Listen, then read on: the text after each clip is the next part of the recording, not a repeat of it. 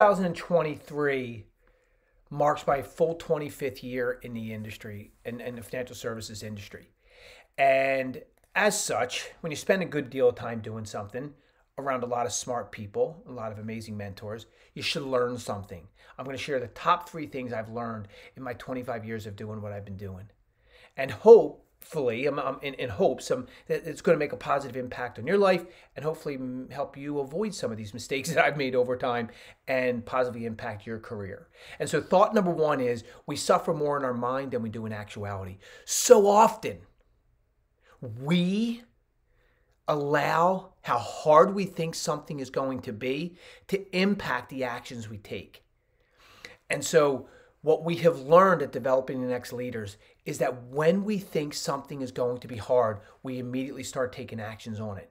Because things are usually way more difficult here and they cause way more stress than the actual event itself if we just let it sit up here and talk about it. As soon as we think something's going to be really, really difficult, we start taking action on it. And I'm going to ask you to do the same thing.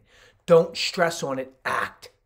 Thought two is stop worrying about being embarrassed. So many times we're afraid about walking into an office or asking someone for money or putting our content out on social media for fear of being embarrassed or someone laughing at us or people talking behind our back. Don't worry about it. This comes with age to some extent. I agree. I understand that part of it. However, it's a vital point in life. If you truly believe that what you're about to share brings value to the lives of the people that you want to serve, put it out there. Make the ask. Walk into the office, do the meeting, ask people for money to invest in you.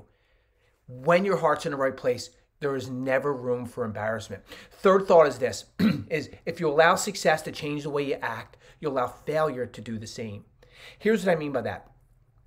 If you have an amazing, successful year or event in whatever you're doing, and you act differently afterward, meaning you do less things because you've had that success, then failure is going to drive the same thing. Meaning, if I had a really bad meeting, I'm going to be afraid to have the next meeting.